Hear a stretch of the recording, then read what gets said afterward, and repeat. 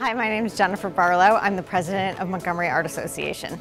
This is our biggest show. It is the Paint the Town at the Kensington Armory, and every year it gets bigger and better. It's really not an art show anymore. I think we're going to rename it as a festival because all weekend long we have events. We have a plein air event going on at the moment. We have food trucks coming on. We have live music. We have art demonstrations. In addition to this amazing art show that has 472 works of art by 173 local artists. There's actually 9 different categories, and the most famous one is a nod to Kensington, our hosts, and it is where the subject should be painted off of something in the Kensington zip code, and that actually is awarded our largest prize.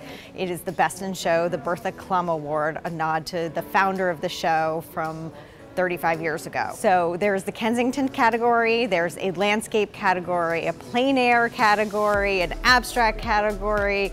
We actually recently added in photography and sculpture, which is a really fun addition. There's still life and there's portraits. This is really for an artist at every level.